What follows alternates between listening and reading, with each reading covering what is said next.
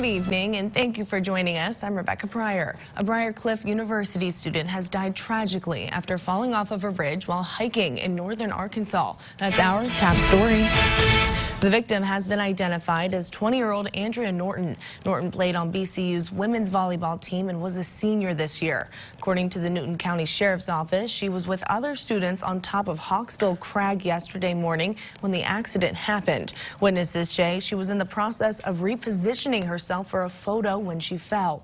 Officials say the crag is widely considered one of Arkansas's most photographed hiking areas, and several people have died in falls there in recent years. The Briar community has made statements on social media expressing condolences yesterday. BCU's head women's volleyball coach saying, quote, Andrea was an extremely incredible human being, student, athlete, and friend, and the BCU community will be missed by many.